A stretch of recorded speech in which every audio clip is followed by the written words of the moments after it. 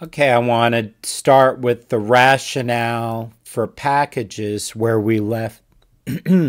That's where we left off. I will say that very interested in what the rationale is. Make sure I'm recording. Oh, there's a red dot up here. As stated earlier, the goal of LFS is to build a complete and usable foundation-level system. This includes all packages needed to replicate itself while providing a relatively minimal base from which to customize a more complete system based on the choices of the user.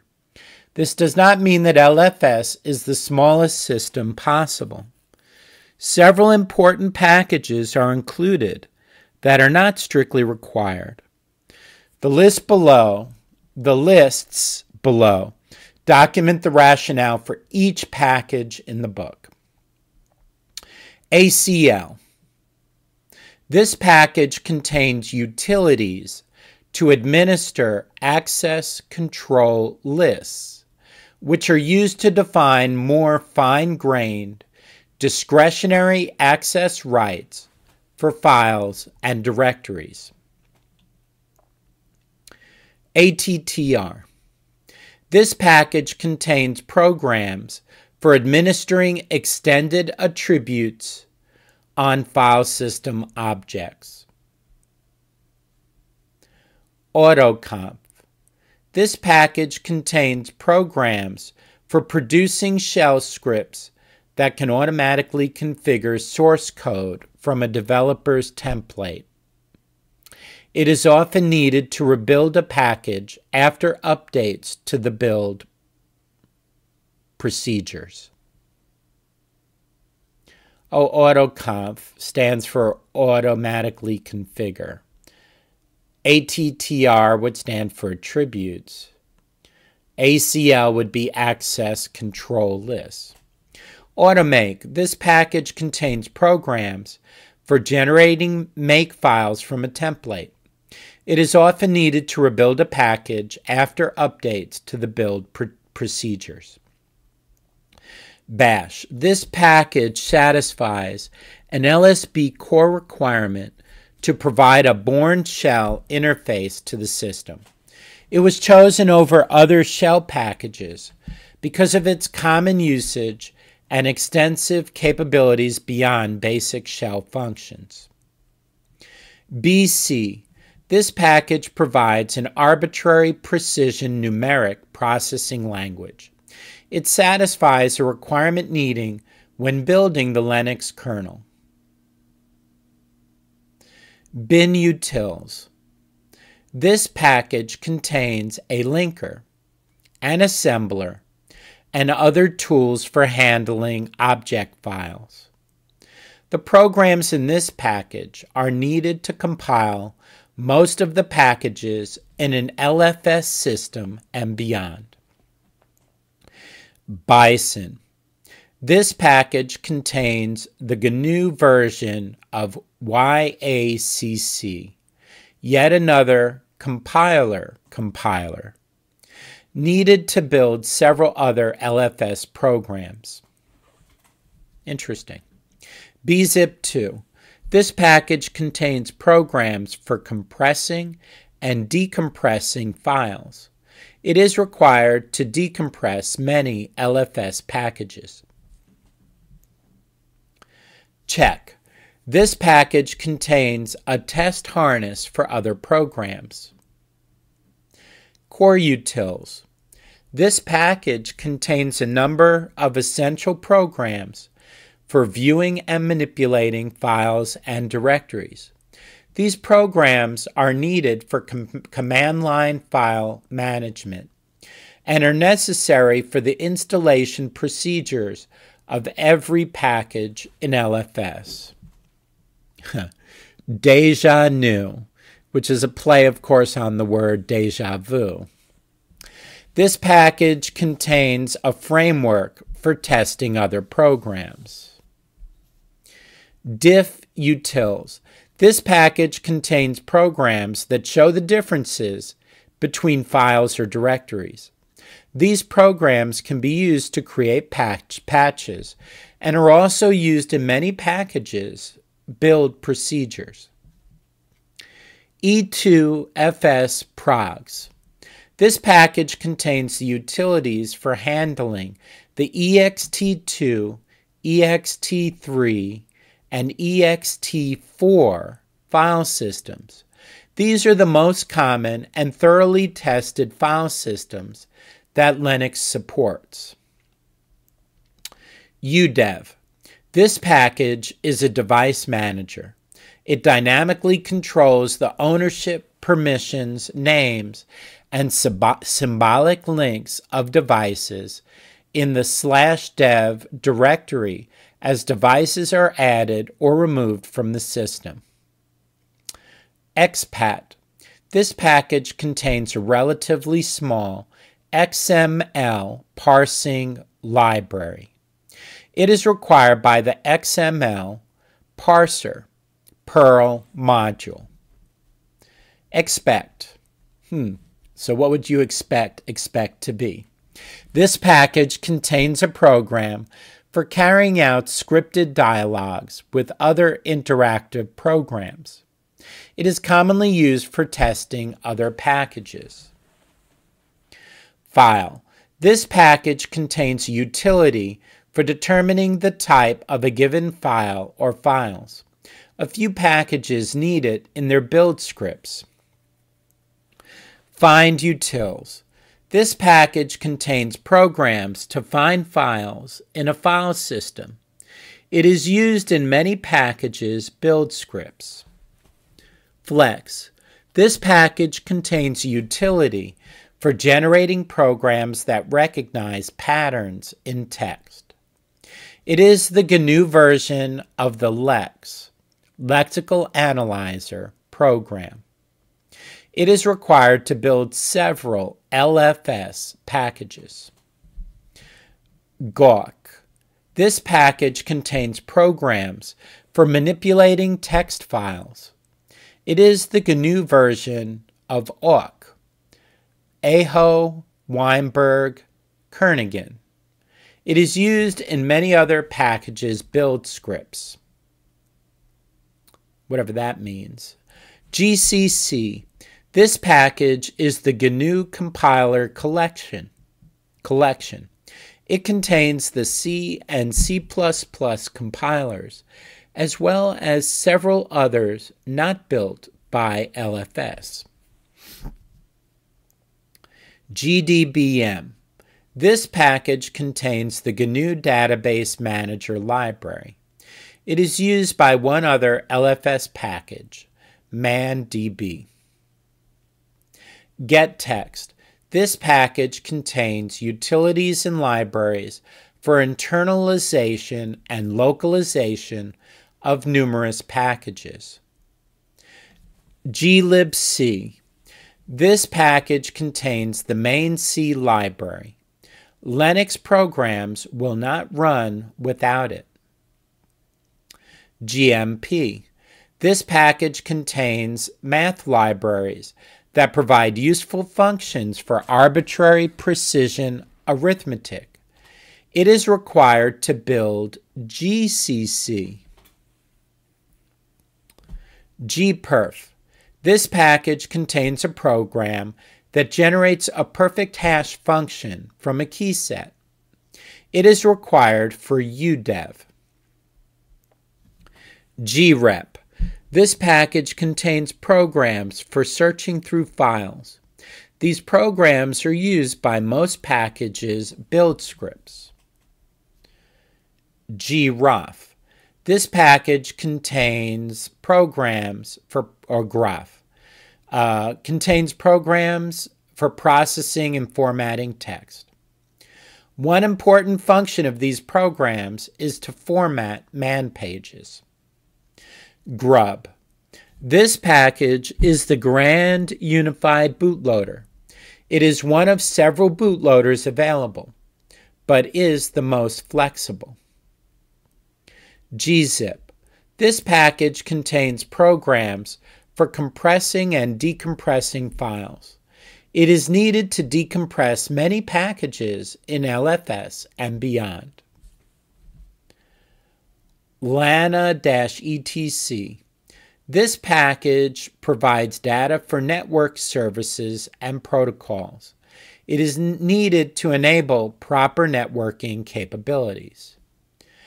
LNET utils.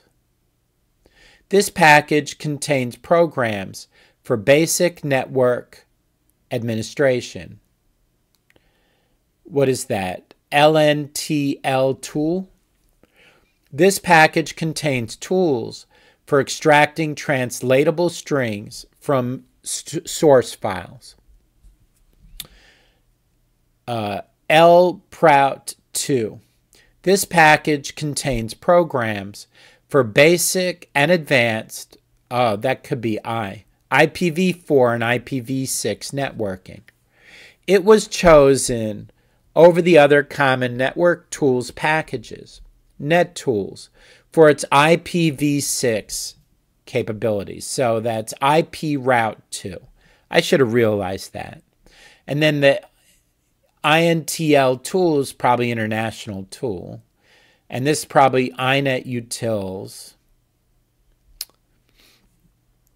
KBD. This package contains key table files, keyboard utilities for non-US keyboards, and a number of console fonts. Kmod. This package contains programs needed to administer Linux kernel modules. Oh, Kmod, kernel modules, right? Less. This package contains a very nice text file viewer that allows scrolling up or down when viewing a file. It is also used by ManDB for viewing man pages. libcap. This package implements the user space interfaces to the POSIX 1003.1e capabilities available in Linux kernels. See, they used the letter L there. Okay. libelf. The ELF Utilities project provides libraries and tools for ELF files and dwarf data. Well, I didn't know there were elves and dwarves in this.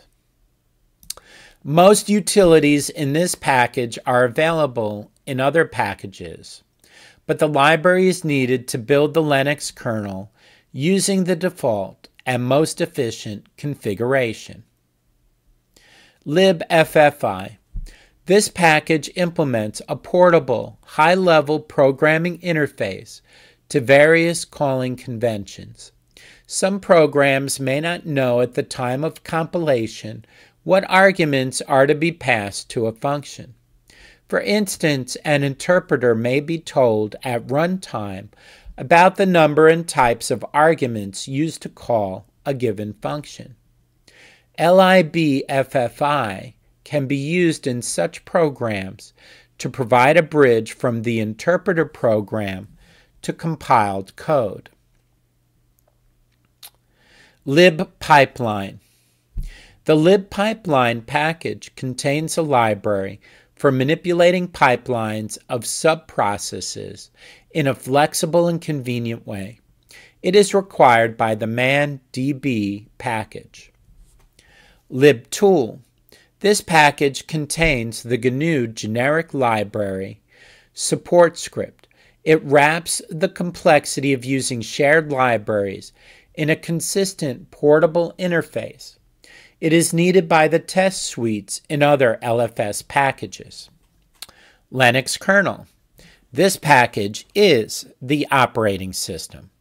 It is the Linux in the GNU Linux environment. M4.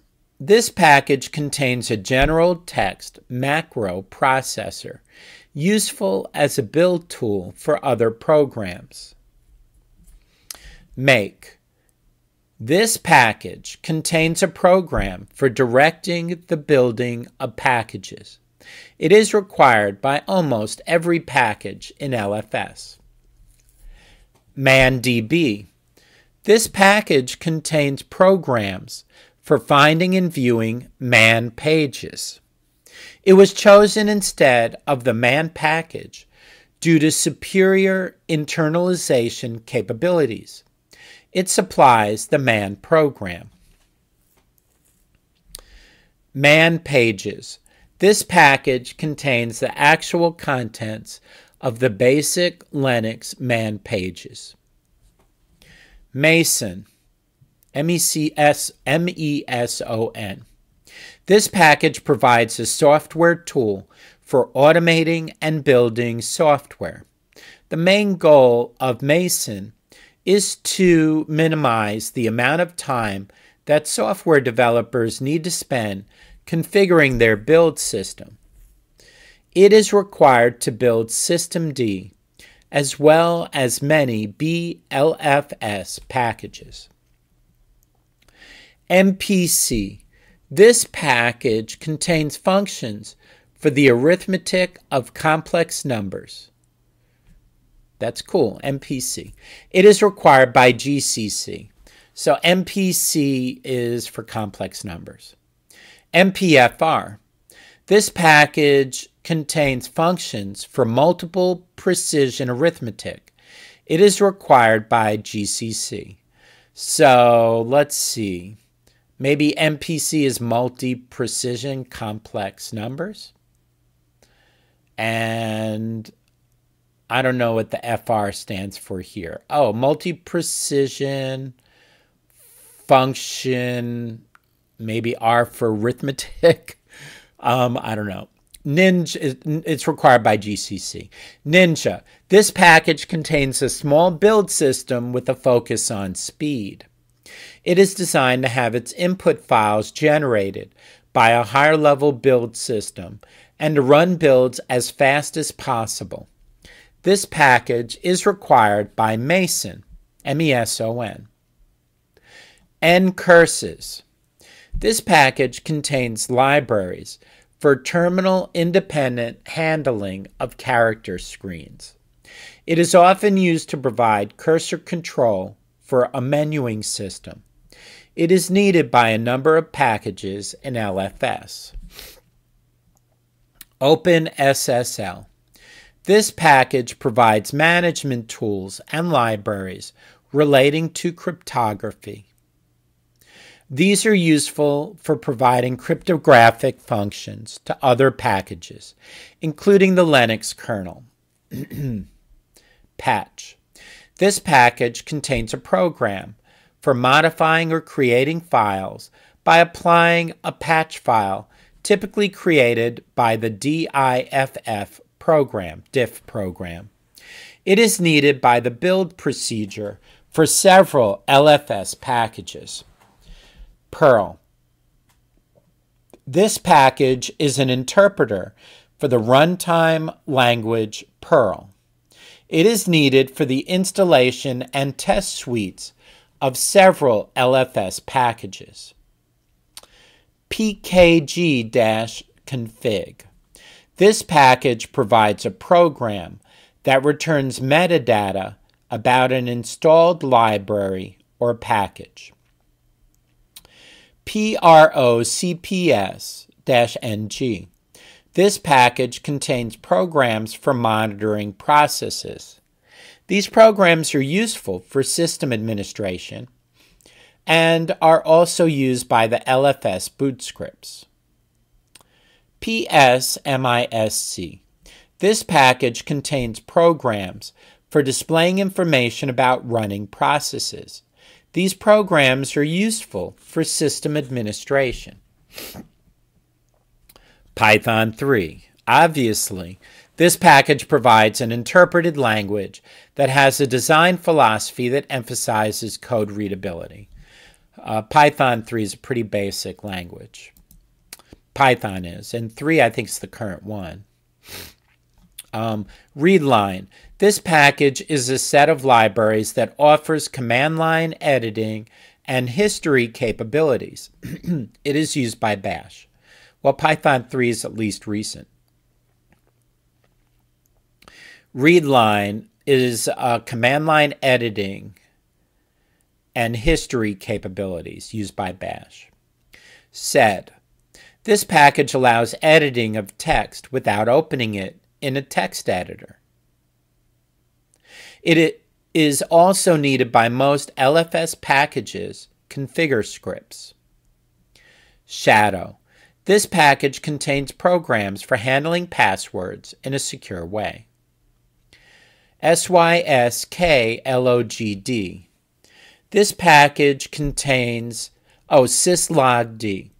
This package contains programs for logging system messages, such as those given by the kernel or daemon processes when unusual events occur. sysvinit. This package provides the init program, which is the parent of all other processes on the Linux system. Interesting. So sysvinit is the parent of all other processes on the Linux system. tar. This package provides archiving and extraction capabilities of virtually all packages used in LFS. TCL. This package contains the tool command language used in many test suites in LFS packages. TEXinfo. TexInfo. This package contains programs for reading, writing, and converting info pages. It is used in the installation procedures of many LFS packages. util-linux. This package contains miscellaneous utility programs. Among them are utilities for handling file systems, consoles, partitions, and messages. Vim. This package contains an editor. It was chosen because of its compatibility with the classic VI editor and its huge number of powerful capabilities. An editor is a very personal choice for many users, and any other editor could be substituted if desired. Maybe we'll look at NeoVim. XML parser. This package is a Perl module that interfaces with XPath. XZutils. This package contains programs for compressing and decompressing files. It provides the highest compression generally available and is useful for decompressing packages in XZ or LZMA format. zlib. This package contains compression and decompression routines used by some programs. zstd. This package contains compression and decompression routines used by some programs. It provides high compression ratios and a very wide range of compression speed trade-offs. And in fact, that's all I have time to read. We'll do the other sections in another video, Lord willing.